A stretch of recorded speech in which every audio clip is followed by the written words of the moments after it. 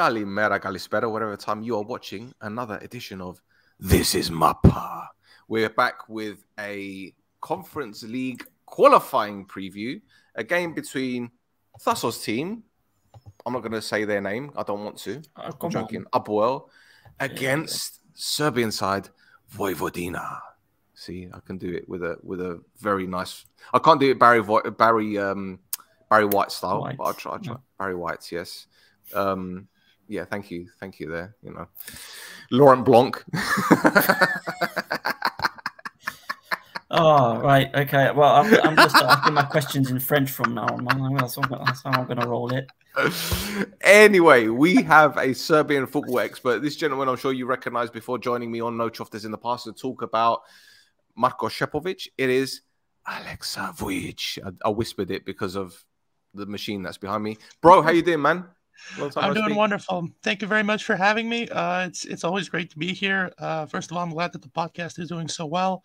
I've kept up somewhat with what you guys have been doing, and it's been quality. And last time I was here, I brought you some good luck with Chepa. So maybe this time I can bring you specifically some luck because I know how much you dislike the other guy's team.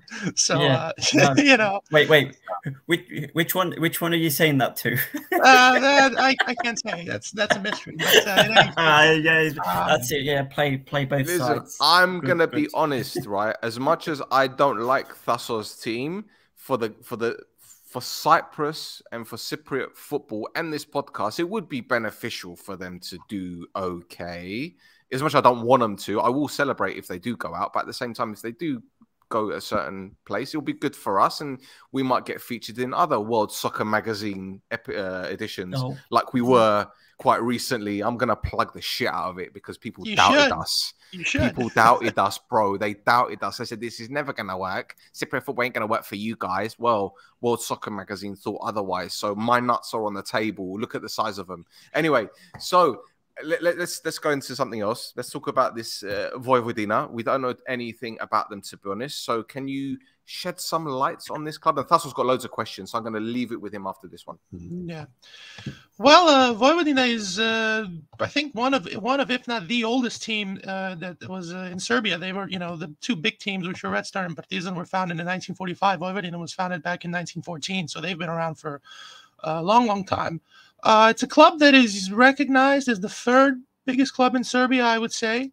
It's a club that has given a lot of very talented players for a long, long time, going all the way back to the 80s with Miloš Šestić and Siniša Mihajlović when they won the Yugoslav League title back in 1989. They've given a lot of very talented players in recent years, most specifically Dusan Tadić and Sergej Milinković-Savić, as two of our most important and technically best players in the national team, and guys like Mija Gacinović and Gojko Kačar and many other guys. It's a club that has a very passionate fan base that depends with the amount of people that show up. Novi Sad isn't a big town, but when it's a big European game, they show up and they support the team. It's a club that has tried to get into European football for a long time. The last time that they were somewhat relevant was back in 1999 for the old Intertoto Cup, which is an extinct competition now. They got to the final and they lost to Werder Bremen, and they've been trying to get into the Europa League for a long time, and they've gotten to the playoffs several times, and they've had some big wins in the meantime, but they've never been able to get through.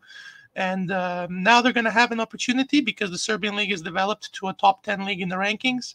Whether it is a top 10 league is up for debate. I would say it's not. We benefited from a couple of things, most notably the Russian teams being disqualified, so that opens up an extra space for teams to develop. And I think that it's a good opportunity for Vojvodina. I have a soft spot for them. I'm a Partizan fan, but I have friends that live in Novi Sad, and I think it's good for the Serbian football that a third or fourth team gets in, like you said, with APOEL winning. It's now it's going to be an interesting game, and I've actually been looking forward to it because now that Serbia has 5 teams in the European competitions, every win means more, but in the numbers it means less because now the coefficient is divided by 5. So you cannot just depend on Zvezda and Partizan to carry you the whole time, and especially because Partizan is now in the qualifiers. We were finished 4th. And the Red Star is in the group stage of the Champions League, and they're going to have a very tough time to try and even get third place, let alone get out of the group. And the other teams that have developed into the second and third spot, like Bačko Topol and Čukarički, they have good teams, but they've not played in any group stage football. And now, Bačko Topola has guaranteed Europa League, maybe the Champions League. We'll see. They're going to be in the qualifiers, and Čukarički has the Conference League. So it's important that all the other clubs besides Partizan and Red Star do well.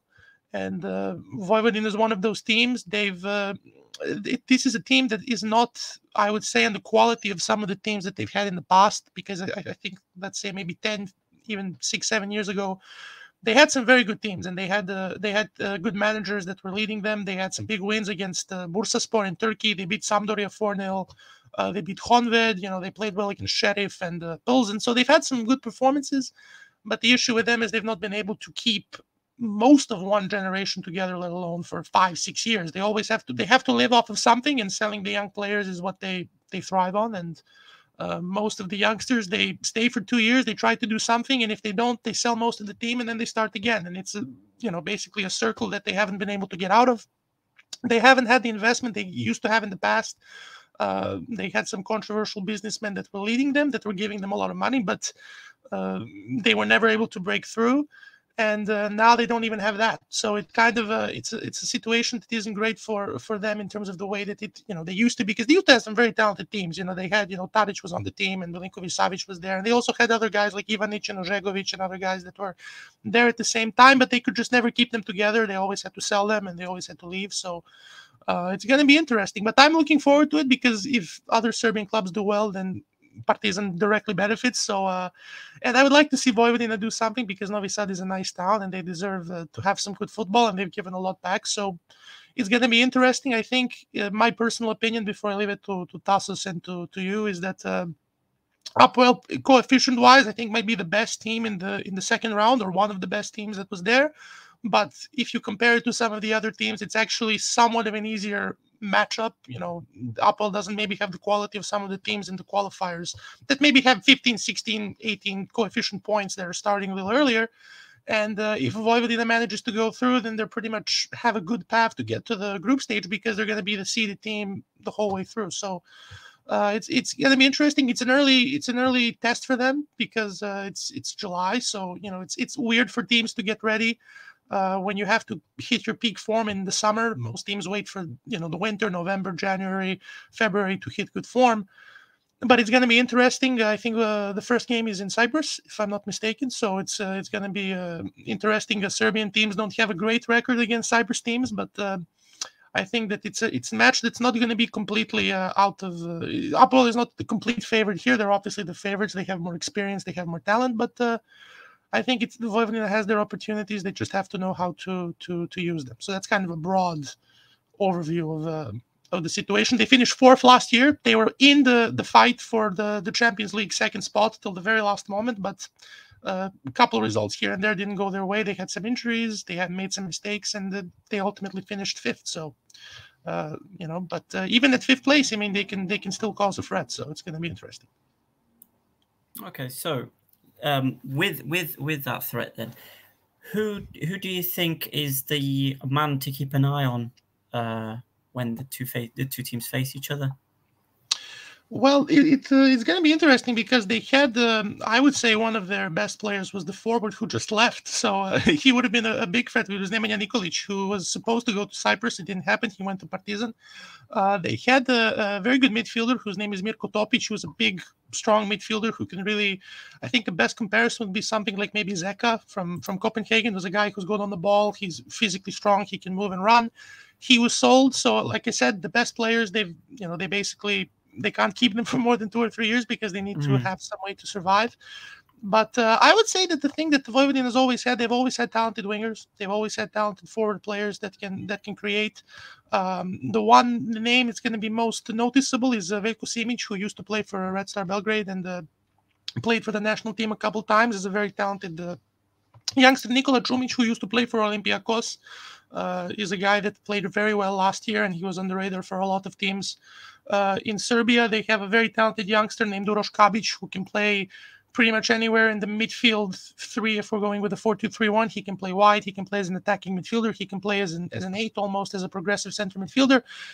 They've signed some other good players. They signed a couple good center forwards. They signed a guy named Stel and Vujic, who was there for probably the best forward for Bačka Topola, the team that finished second last year in the Serbian league, and a team that's actually had consistent investing from the Hungarian government.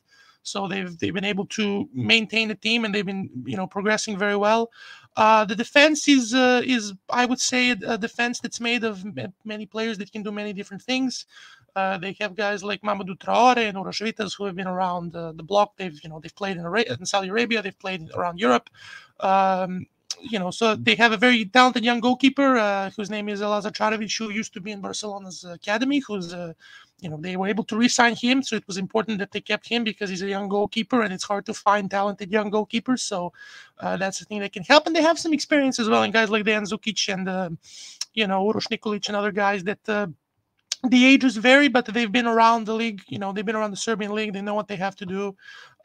They play very well with each other. They always have technically talented players. It's the physicality that they sometimes struggle with, but they can always pass the ball. They can always move well. So I would say that those are the players to keep an eye on. And if you had to focus, you would probably focus on the attacking midfielders and the wingers as the guys that can really. That's the worrying thing. The wingers is the worrying thing, because the thing that APOEL haven't done so far is invest in their fullbacks.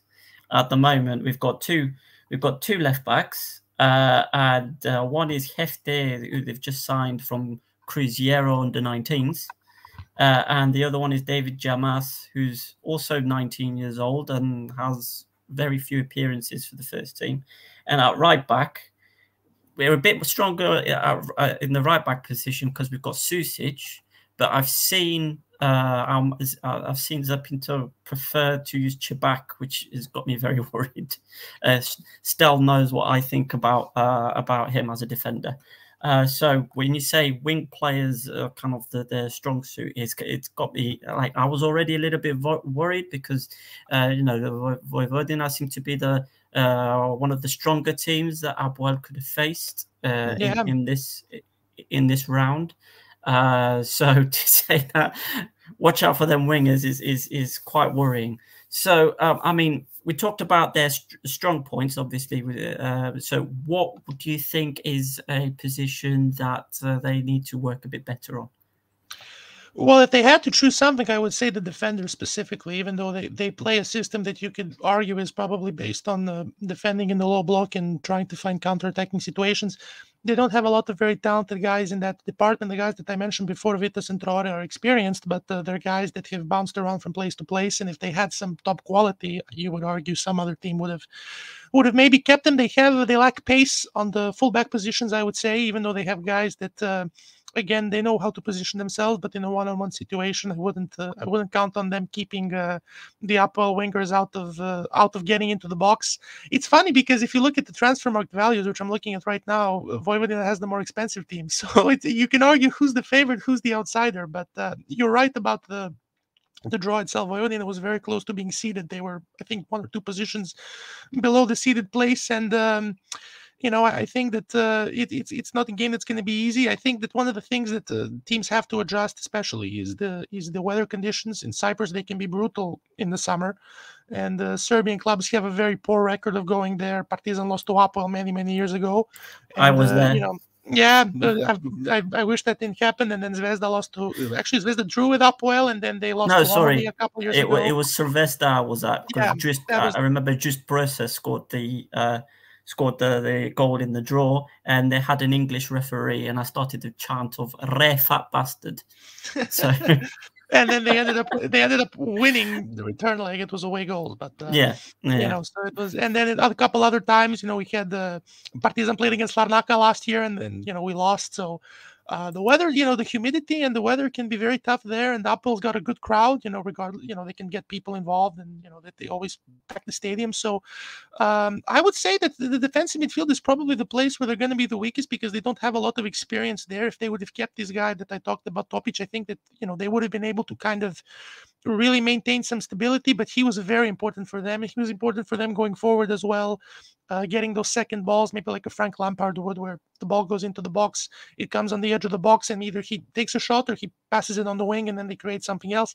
Now that they don't have that, and they haven't been active, they haven't been active in the transfer window as far as getting guys in. They've been trying to keep the team that they have, but it's been hard for them to find talent because the other teams are strengthening. Red Star obviously is strengthening tremendously. Even Partizan's trying to sign guys that are necessary. Thassos and Čukarički as well are finding guys. So I would say that defensive midfield is an issue. Probably that spine of the team, you can argue, is a problem. The center forwards they have are talented, but they haven't, played there. The guy that they signed is I would say is a good player, but he's coming into a new club, and you never know how he's going to adjust.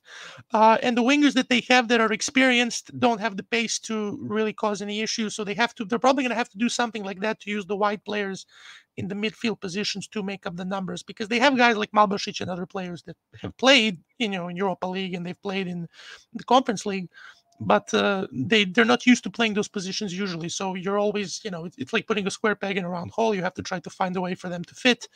And I would say that the stability is going to be very important for them. They're going to try to counteract that probably by sitting back and defending in numbers. If we cannot defend one-on-one, then we're going to put 6 behind the ball. And if we get a counter-attacking opportunity, we're going to try and use it. But, even if you don't know how to position yourself, you can defend with 10 guys. You're still going to be, you're not going to be solid at the back. So I would say that those are the positions that are an issue. I have not watched APOEL, I have to be honest, so I don't know what the issues. I know that you guys have Tomane, who used to play for Red Star. I know that he's there. I know a couple other guys that are there, but I think it's also interesting. Sapinto was the manager, I think, many years ago in Vojvodina, knocked one of his teams out.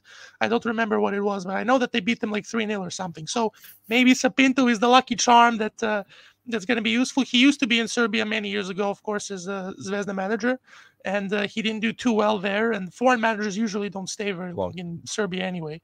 So, it's going to be, he didn't leave a great impression on me. I was happy that he was there because we won the title when he was the the Red Star manager. So I'm thrilled that he's here. But, he's a guy who's been around. He's changed 5-6 different countries, and, he's leading a club that's got some pull behind them. And I think it's the Cyprus football isn't in the development it was maybe 10 years ago, when it wasn't just APOEL, it was other teams that were doing good. But now that you have Aris and Apollon and other teams that actually are making serious strides, it's not good that APOEL is the 5th place team, because if you were to pick the first team that people would think of when they think of Cyprus would probably be APOEL. Not saying that they're the best, but they've been the dominant team in the last 15 years, the Champions League and everything else. So when they're the 5th place team, it's not a good thing for you. But I think the thing that can help Vojvodina is that the big games they usually play well, the best they can. They had a game couple years ago against Standard Liège, and they lost, but they played well. They got the game into extra time. That was in the year that there was only one leg of qualifying because it was the COVID year, so they didn't have the second leg. And they played okay. They even took the lead, but then they conceded in the second half, and they conceded in extra time. But the big games, they usually play well. So, I mean, if you can knock a club like APOEL out, that's going to give you confidence. And I think the first leg is going to be crucial. If they can find a way to get something out of it, I think they have a chance. And the one last thing that I'll finish on before I leave it to you is that Vojvodina's successes in the past have happened in the away legs. When they knocked out Sampdoria, they beat them 4-0 on the away. They didn't beat them at home 4-0. They beat them in Stadio Olimpico. When they beat Bursaspor, they beat them 3-0 in Turkey. When they played against Sheriff, I think they drew on the road, and I think that they I think it was Rapid or Vienna or someone else that they also beat when they were playing away. So the away games is actually where it helps, which makes sense because you're defending naturally. You're going to be in a counterattack, which is something that suits them. You're not going to be defending at home unless it's a team that's much, much better than you. So this is not a surprise that they're doing well in the away games. And I think that this is their opportunity. If they can just hold on and not concede in the first maybe 20, 30 minutes, who knows? It can be interesting for them, but they have to keep the solidity, they have to keep the shape, and they have to not make calamities at the back. Vojvodina is a team that's always tried to play attacking football, which can lead to mistakes passing out from the back and trying to take players on in your own half. And a team as APOEL that has experience, they're going to take the ball and they're going to have a counter-attacking opportunity. So they have to be careful with that. Serbian teams aren't known for their great defending as a team. We have great individual defensive players, but we don't defend well usually as a unit. So they have to be careful with that, and they have to take advantage. And they have to be physically ready, like I said, because the heat can be a problem, the humidity can be a problem, and it's hard to be in the defensive shape for 75, 80, 90 minutes. And it's hard also for Serbian teams because you're in the Serbian league, and if you're third or fourth, you have to attack the teams that are below you. So you have to have an attacking mindset. But when you go to Europe, you have to defend because the teams are better than you. So you basically have to have two different teams in one squad setup, and that's almost impossible. That's hard for Manchester City to do. That's hard for Borussia Dortmund or someone else to do, let alone for a small team. So you're sacrificing something, you're gambling something to have a style of play that works, and it's hard for teams to keep that up. It's hard for Vojvodina because they're a team that would like to attack, but they cannot attack the way that they would like to because the other team's going to take advantage of them. Sure, they might score 1 or 2, and then they concede 5, and what good did you do? So the chance for APOEL definitely is to put pressure, and I would say to use the physicality and the fact they're playing in their own conditions, and the fact that they can make the defenders make a mistake. But if they get too cocky or if they get too far forward, I think Vojvodina has the opportunity to punish them. So it's a scenario we've seen a million times in football, and it's just what manager prepares better and gets their team more ready to play. Yep, no, I agree with all of that. What I will say is just to inform you is a couple of things. One, and we've lost him right on time. Have I gone? You're back again. I'm back again. Okay, all right. So yeah, a couple of things to mention on APOEL's side for your information is, one, their preseason APOEL are doing it in Bulgaria, so. There's going to be a situation where both sets of players, I think, are going to have to acclimatise to the match, which is going to be strange. And the second thing is that there's a lot of pressure on the team to qualify to the group stages for this competition, because the president Petridis has come out many times to say over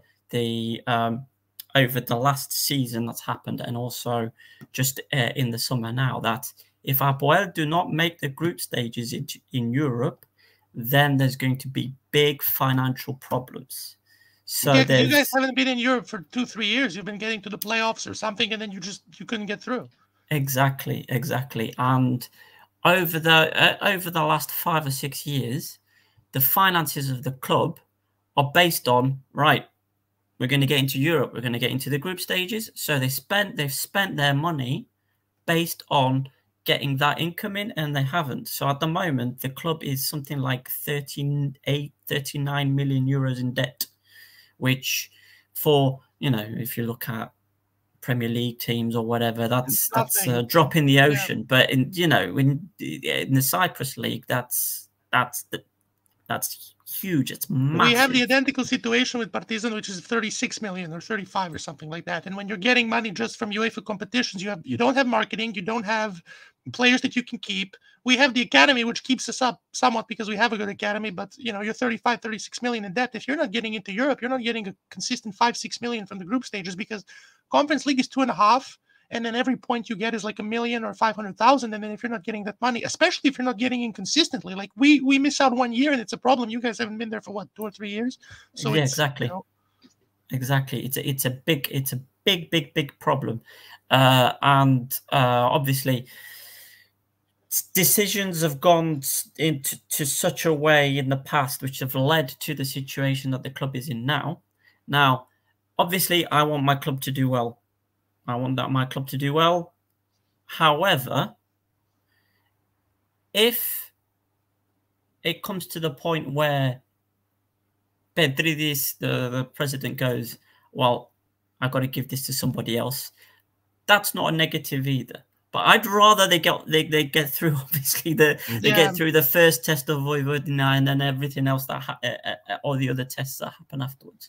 So there's quite a lot riding just on these games themselves for APOEL as for like the future of the club. So the players are it's going to be very fiery, because obviously the fans know that that's the case as well. So I mean, we've spoken about kind of what the crowd's like in Lefkosia. I would suspect that it will be the same. It will be the same when the away game happens as well, because I know for a fact that there's a big support that kind of travels with the team whenever they go out to Europe. Yeah, definitely. So another question from my end, really, just talking about fan support and the like. Are Vojvodina as a team expecting many fans to travel to Cyprus to see the team? I would think not. I would presume not, because they haven't had a big result in a long time. I mean, the Sampdoria game was what, 2015, so that was 8 years ago. I mean, they've been trying to get in ever since, and it's always been second round, third round. They've been getting knocked out. They've been getting knocked out by teams from, like, and it's not Liechtenstein. They've been getting knocked out by some teams that they really shouldn't be losing. They lost to Ružomberok, who's a Slovakian team, a long time. They weren't in Europe for a couple of years. They just recently had a resurgence. They were finishing 6th or 7th in the Serbian league. So it's hard for them. And I wouldn't be surprised if APOEL maybe has more away fans than Vojvodina has home fans in the second league. I don't think that's going to happen. But if, let's say, APOEL wins 3-0, who's going to show up, because they're not expecting anything. So I don't think Vojvodina is going to have a lot of support. The country is divided in a way where, Red Star and Partizan take up 90% of the fan base. Even in Novi Sad, it's very much split down the middle. And the problem with Vojvodina is that they cannot keep a team that can stay there for 2-3 years. If they were finishing consistently second, third, fourth, third, if you could keep a team for a little bit longer, then you would have something to identify with. But when every other season you're always getting someone new in, and you have financial issues with the club, wages sometimes aren't paid, it's hard for you to manifest a consistent base of fans to support you. And I don't expect many Vojvodina fans to go there. Also, people from Novi Sad are lovely people, but they're not the most active people. And I don't think they want to go to Cyprus on 35, 40-degree weather for a match that they might get slaughtered in. So they're going to say, no, we're going to stay home. If they do something, we'll show up. If not, then, it is what it is. So everything is riding on that first game for both teams then? I would say pretty much most of it rides on the first game. I mean, just judging from the history and just judging from the way things work, I would say that that's probably how it goes, with the exception that Vojvodina hasn't had a big home win in a long time. Like I said, all the wins that they've had have been away. And even the Sampdoria game, which I keep using as a reference point, because that was the last time they really had a groundswell. It was the first time in a while where the whole country was like, oh, look what these guys are doing. Look at Partizan and Zvezda. Zvezda is getting knocked out by Kairat. Partizan is losing to Bate Borisov. Look at these guys. Look how they're playing. They're playing great.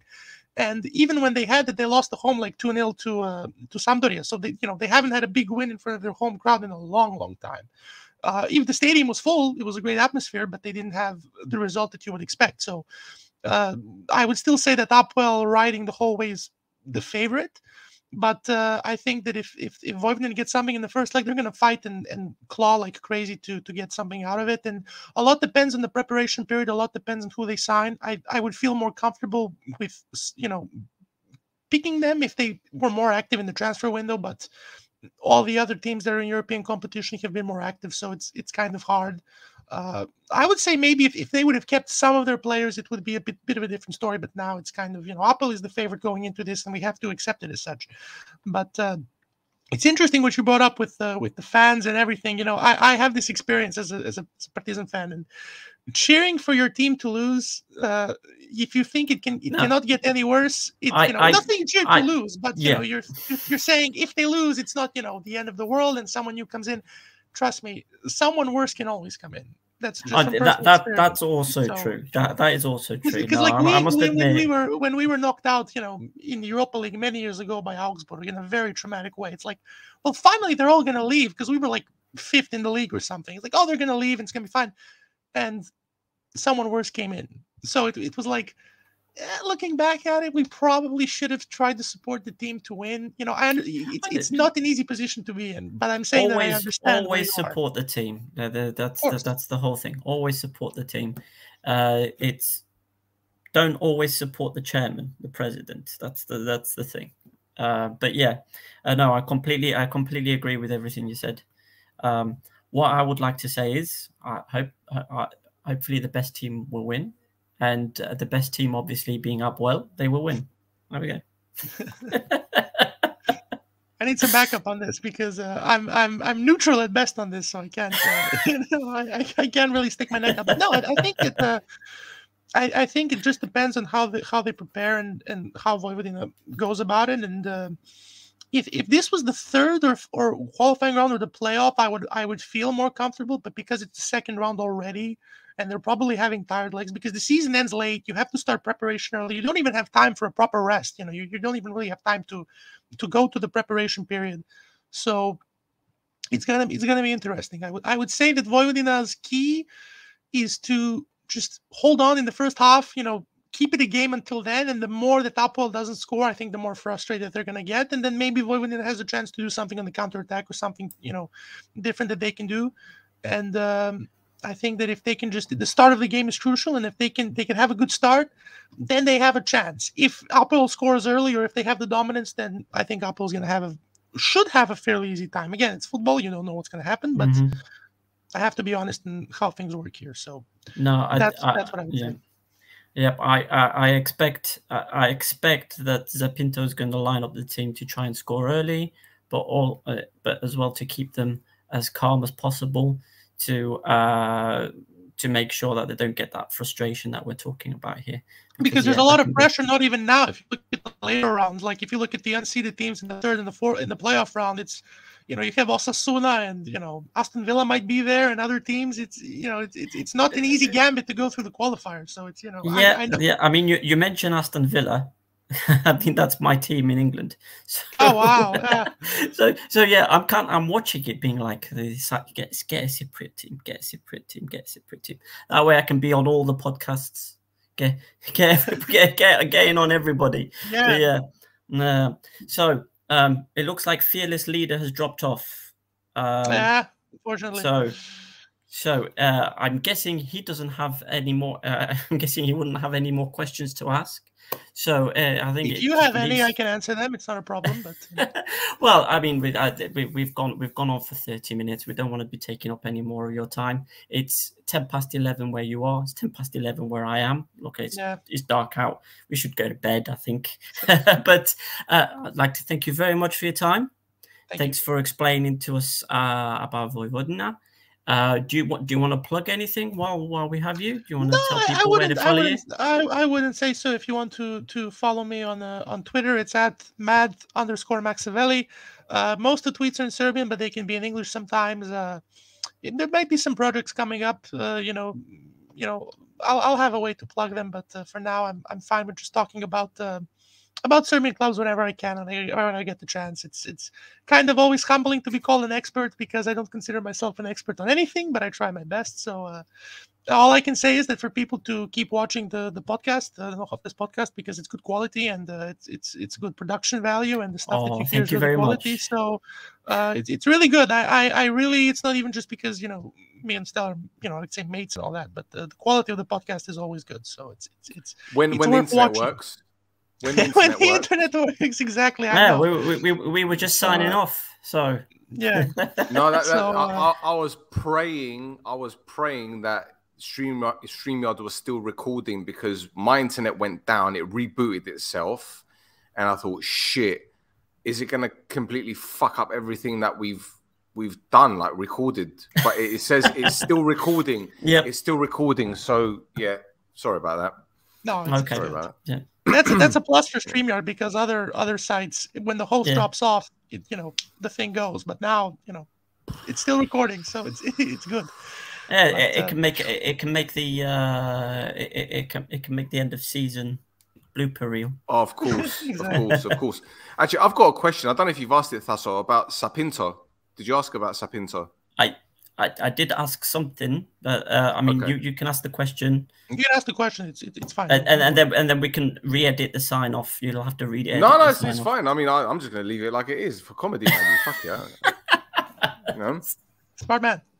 Might as well. People are going to be watching, so why not? Why not? I mean, the thing is, he comes with a bit of a volatile reputation. We saw how he, I don't know, walked at his previous club, but he loves the club and whatever the circumstances. How did it end with Red Star? And also knowing that Red Star have a relationship with APOEL, do you think that made his decision to join APOEL easier? Well, it didn't really end great. That was the season. He came in middle of the season, trying to save things. He was the first foreign manager to be in the club. I think in like what 7 years before that, Walter Zenga was the last one back in 2005.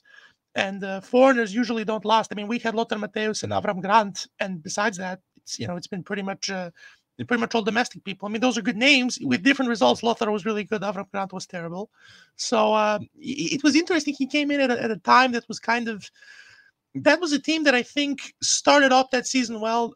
Prosinecki was the manager, if you know who I'm talking about. He was managing as of course, a club legend who was there. And they started well, and they had a very traumatic playoff loss in the Europa League. They almost made it in the last minute they failed. And that was a team that had some talented players in the roster. And Partizan at that time was kind of in a switch. 2 years before, we were just in the Champions League, but a lot of the money went to waste, and we were kind of changing managers, starting again with the youngsters. And he came in. And that was not a good time for Zvezda. They had this sort of surge that was working with Prosinecki as a club legend, and then when he left, it was like, okay, what are we going to do now?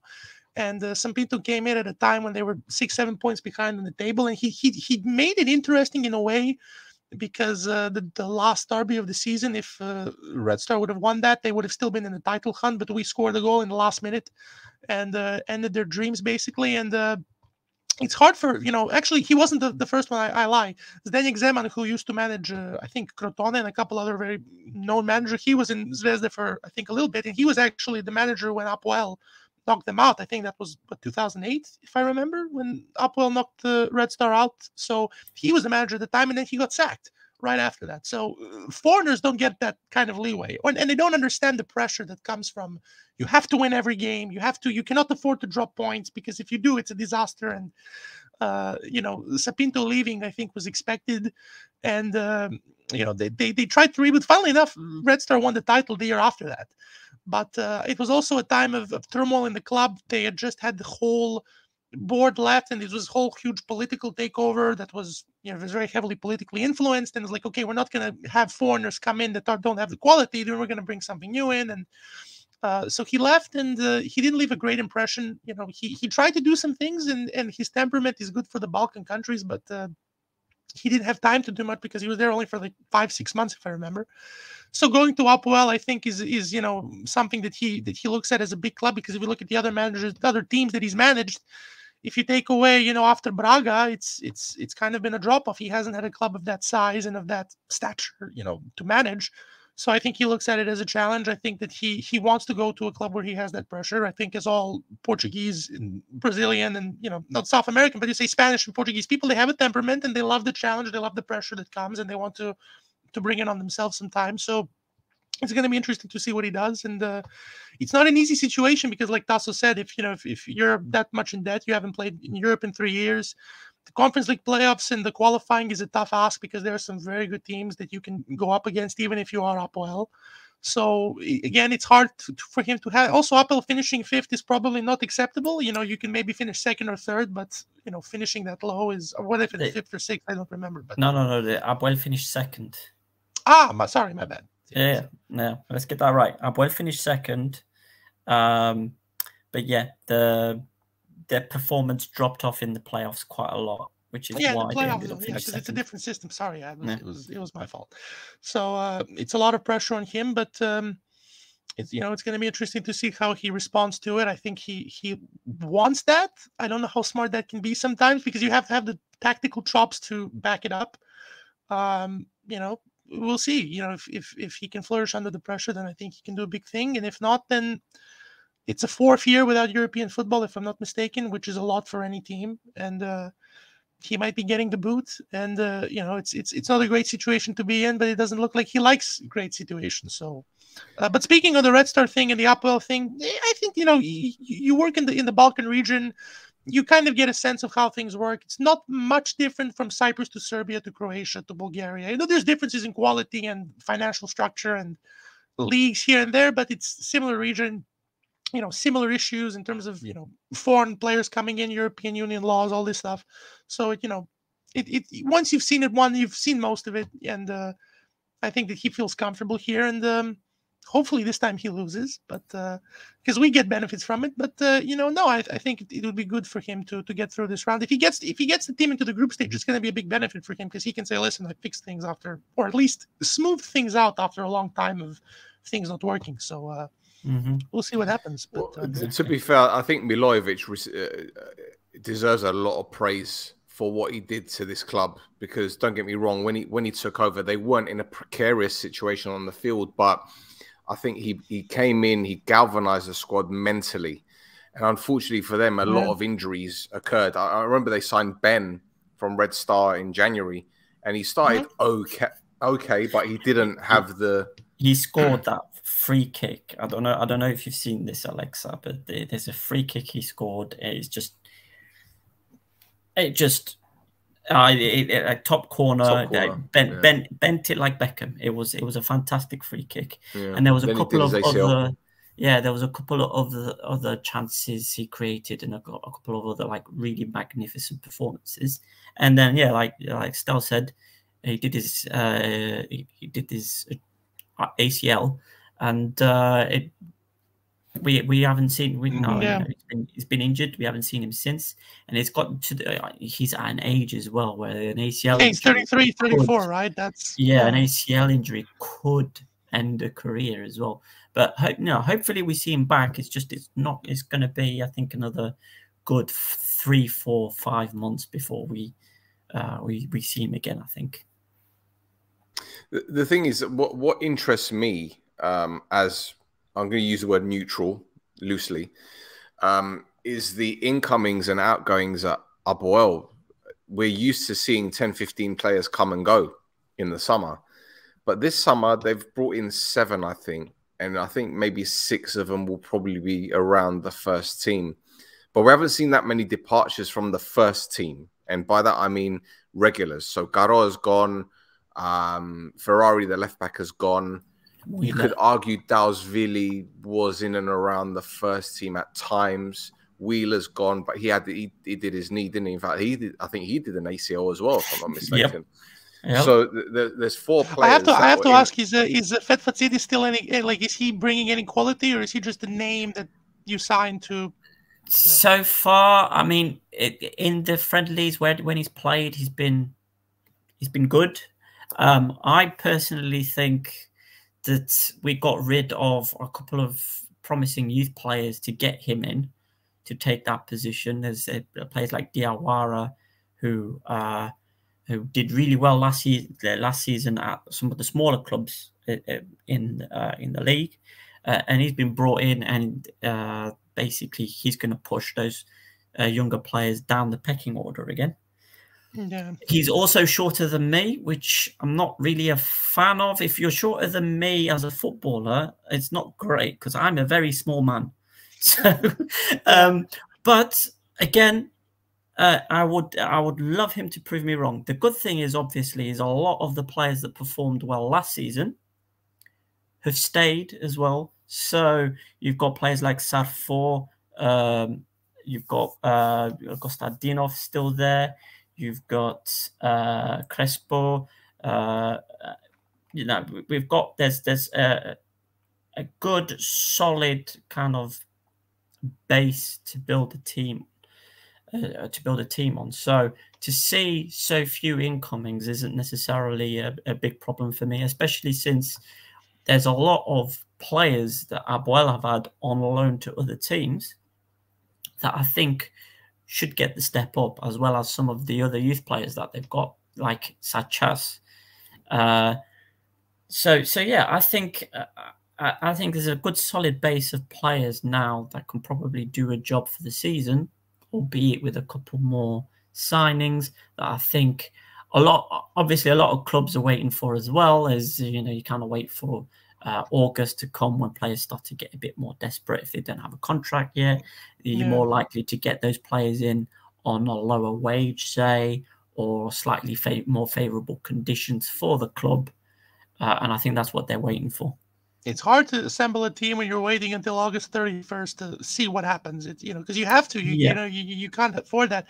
And Fetfatsidis coming in, I would say, listen, if you've mentioned that the club is in the need of wins, Are you going to go with the youngsters, or are you going to go with experienced players? And he's been around for a long time. He has been around. I mean, somebody I discussed with on Twitter said that he's played for all these big clubs, and I agree. He has played for all these big clubs, but we seem to sign these players that are over the age of 30 with injury records, because Fetfadzidis as well. He's got the experience and everything else, but he also has an injury record. Yeah. And then they get injured, and then we go, "Oh my God, he got injured.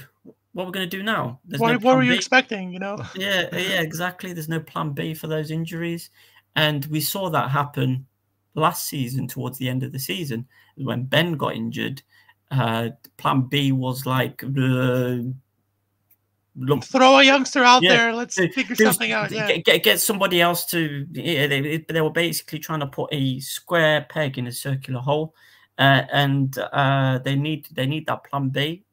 And last season, for all the good stuff that the coach did, he didn't have a plan B. And that's why APOEL ended up losing the lead. Yeah, he had that with Zvezda at the end of his tenure, because they started off good, and then once the defensive shape kind of started falling apart, it's like it's kind of going worse and worse and worse, and we're starting to do better in the derbies, and that's exactly what happened to APOEL. It's like the strong defensive, really strong defensive mindset, clean sheets, like strongest defense in the league. Team was ready. They're running least 90 amount minutes, of goals.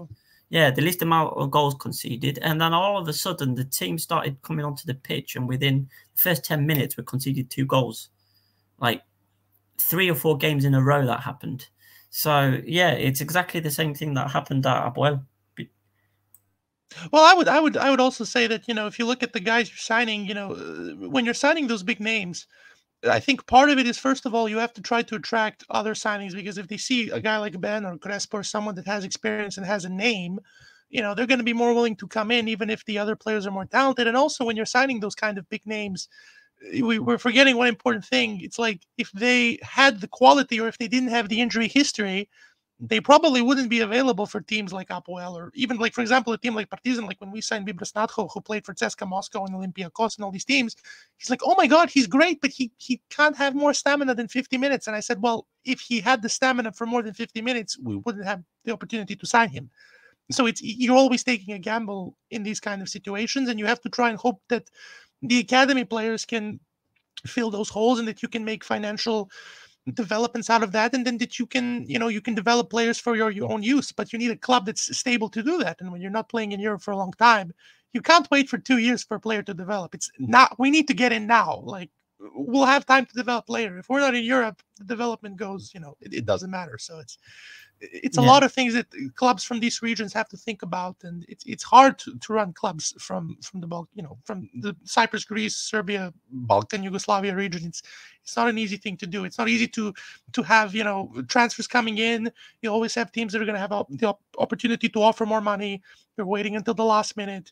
You might have shady agent dealings, like we talked about.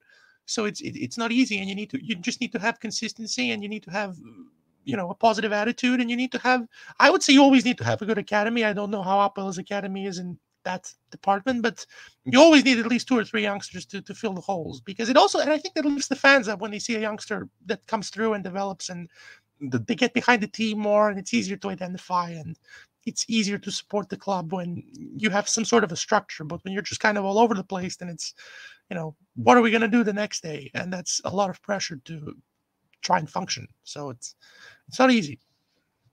It's not. You're right. It's not. Well, it's certainly going to be an intriguing game, and this is an exciting time of year, I guess, for both clubs. At the end of the day, it's the beginning of the season. It's a European game. I'm sure we're going to have a lot to talk about when it comes to reviewing it. I'm sure we will. And by the time that game starts, there might be more transfers to come, especially with APOEL anyway, because I'm pretty sure 15 days is a lot of time. 17 days is a lot of time. So. Exactly. I'm guessing they're going to bring in another centre-back, because, with Garogon, who else do they have as cover for Tvali and Crespo? Karamanoli. No disrespect, I don't really think he's the guy that is going to be anyway. Whatever, it is what it is. I might be wrong. We need a left back. Oh, yeah, you might need another central midfielder. You might need another central midfielder, from what I hear. But anyway, I'm not going to go into that. But anyway, you're not supposed to be giving him tips, aren't you? The enemy? No. I just want to hurt his feelings a bit. Yeah, hurt my feelings. Well, bro, thank you for joining us. I really appreciate your time. Thank you very much. And I'm glad your internet was better than mine. Yeah. Thank you. So, thank you very much. Do you want to do your plugs again, just so Stel can hear them as well? No, I wouldn't. I don't think there's a need for the plugs. If the old part stays, then people can see it. And it's gonna be. I apologize if I was talking over you guys, but I always have something to say. No, don't be silly, man. It's our pleasure. It's our pleasure. The more information you have, the better. And we really appreciate it. So, I would say one last thing. If I happen to, sorry for interrupting. Yeah. Sign off. No. Go ahead. Hopefully, there will be some sort of a plan for a podcast regarding Partizan in English. We'll see what happens with that. There's something in the works about that, so stay tuned. And I think it's going to be good. It's not just going to be for football; it's going to be also for basketball and other sports. So that's some idea that I have, but it's still a long way in the making. Right now, let's just hope that my team makes it through the summer and qualifies, and then we'll, and I have to get the season ticket first, and then we'll have plans for later on. But, this is something that we can have a conversation about another time, because I'm interested to hear more about this, because I've got some ideas already. So it's good stuff. The gears keep on working with me. But again, thank you, bro, for joining us. Everyone watching, thank you for tuning in. Apologies for my crap internet. It's the curse of Roy. Apologies for my voice. I know it's not easy to listen to sometimes. They've had to put up with my voice for the last 3 years, bro. Don't worry about it. So it's all good. It's all good. Like and subscribe, people. Good quality on this podcast for sure. Thank you very much. Appreciate it. So there you go. Like, subscribe. We're on Twitter. We're on Instagram at This Is MAPPA. We've got more and more content to come. So thank you, everyone, for tuning in. Thassos is on Twitter at Flares Gafes and on Instagram. In fact, he's been more consistent with the transfer story. So there you go. Yeah. There you go. Well, Elon's decided to put Twitter in the bin, so I've got to reach out to people other ways, haven't I? It's all right. We'll grow organically. That's it. Yeah. So there you go, boys and girls. We'll be back very, very soon. Adios.